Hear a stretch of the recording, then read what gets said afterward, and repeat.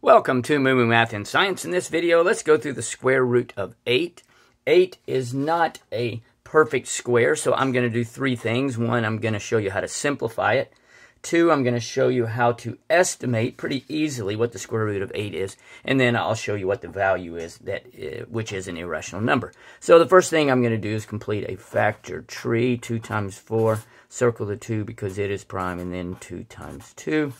And so now I am down to prime numbers, so I can rewrite these. You don't really have to do this, but I'm just showing you under the square root sign that how to do this. So I'm going to write all three 2's. And you know that since it is a square root, you can pull out pairs. So I can pull out one pair. And I'm going to rewrite this over here. So I have 2, but I still have 1 under the sign. And so simplified, it is 2 square root 2.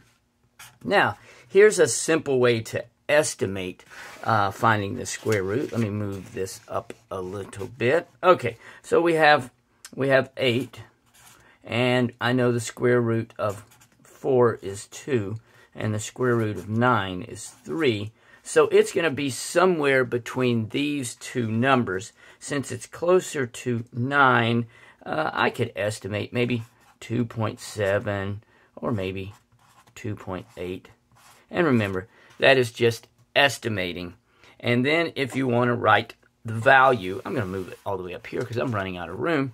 The value is, I'm not going to go, because it is an irrational number, so it never ends.